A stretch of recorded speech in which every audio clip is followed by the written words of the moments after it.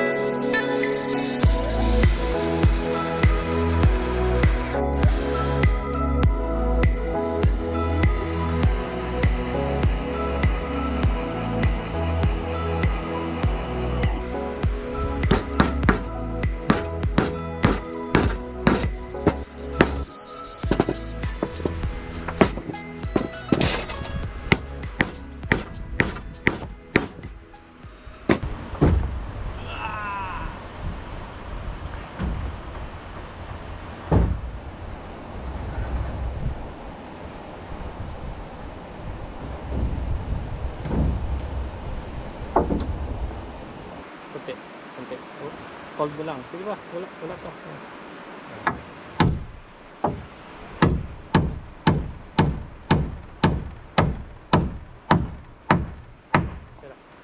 Kabila. Pagulo na. Okay.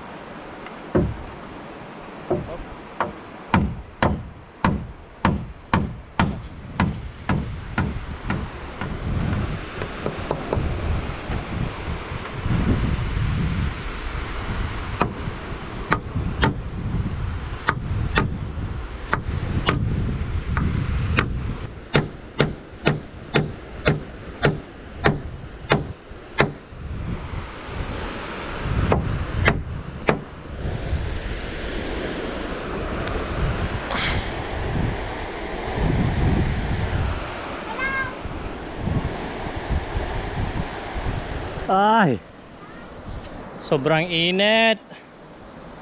Sugatan pa. Tuhod na naman. It's freaking 5 already and the sun's still up. It's still hurting my skin right now. Kaya gawa pa tayo hanggat hindi pa lumulubog yung araw. Trabaho lang.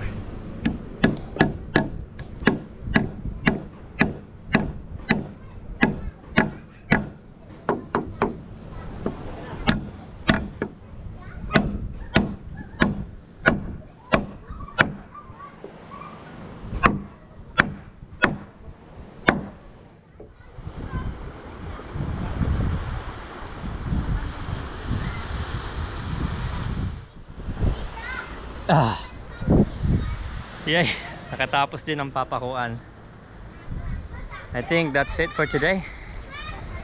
Kunti lang yung nagawa ko for today, pero it will be a big help for the next day pag ready na akong ilagay yung mga yero ko dito. And so far pwede na talaga. Natapos ko na yung layout. 1, 2, 3, 4, 5 limang pagpapakuha ng yero. And then ito, panghuli ko na itong gagawin, gitna na to. And then yun naman yung gagawin ko. Siguro putulin ko muna yung mga kahoy dito sa kabila, but I'll end the video here. Thank you again sa panonood ng ating paggawa ng bahay dito sa Pambuhan. And yeah, we'll be done soon.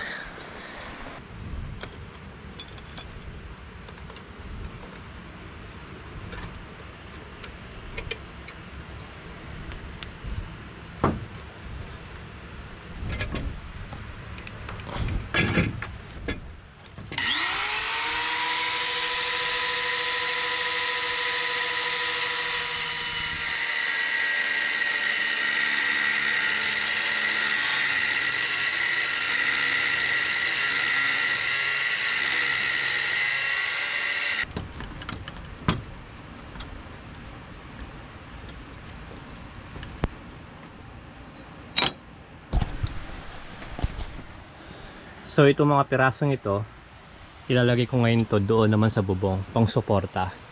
Kung mapapansin nyo, meron doon yung 2x2 na nilagay ko sa tabi nung pagpapakuan ng bubong. Itong mga to naman maliliit, ilalagay ko doon sa kabila naman, sa kabilang side. Pang extra support lang, kasi nga, di ba mahangin dito sa tabing dagat, kaya pasabuti ng ready kaysa magsisi tayo sa huli. First time ko rin gumamit ng grinder, kaya medyo natatakot akong gamitin to. Kasi nga marami akong napanood na video na nababasag yung ganto nila, yung disc. And then, yun yung iniiwasan ko, ang mabasagan ako ng disc. So, first time, kaya ingat-ingat din tayo.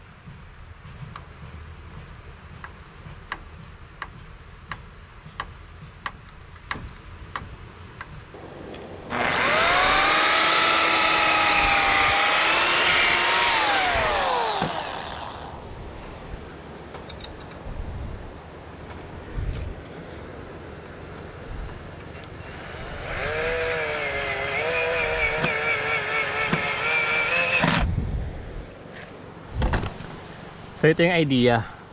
So meron akong 2x2 dito sa kabila, and then meron pa akong suportang angle bar dito. So yung mga angle bar na to, sobra lang to sa mga binili ko nung nakaraan, kaya imbes na masayang lang, gamitin ko na lang din dito. So yun yung idea. Itong palibot na to yung side. Yung mga side lang, lalagyan ko itong mga side. Yung mga gitna, kahit hindi na siguro yung gitna, importante lang yung side, kasi ito yung unang kukuha ng hangin pagka meron ng bagyo or mahangin dito sa Pambuhan.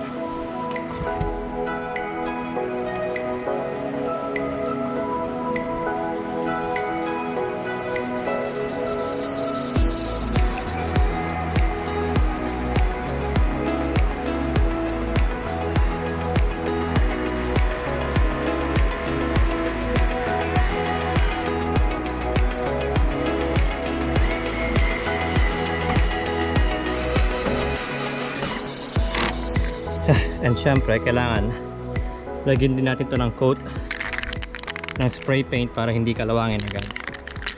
Well, nilagyan ko na to, but just another coat.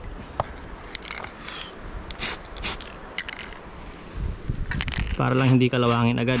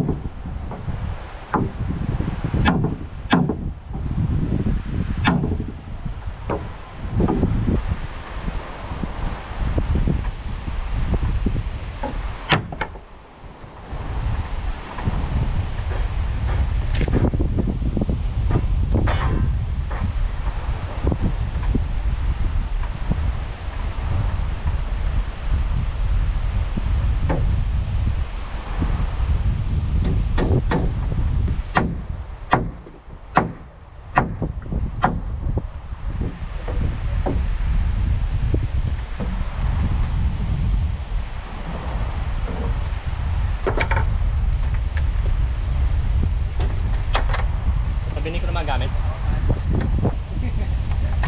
Alin dyan? Huwag ko sa'yo. Oops. Okay, tapusin na muna natin dito ang paggawa. Dahil tayo ay mag-island hopping. Ano, kasama ba ako doon sa island hopping? May space pa. Dito muna tayo sa kabilang isla. So yung bahay na ginagawa ko nandoon sa side na yon, yung bahay ko. Kasi nandun yung tower. Yung tower ng globe. Nandun yung tower ng globe. So ibig sabihin yung bahay ko is nandito. Yung bahay ko is before yung tower ng globe. Bisita muna tayo sa kabilang isla.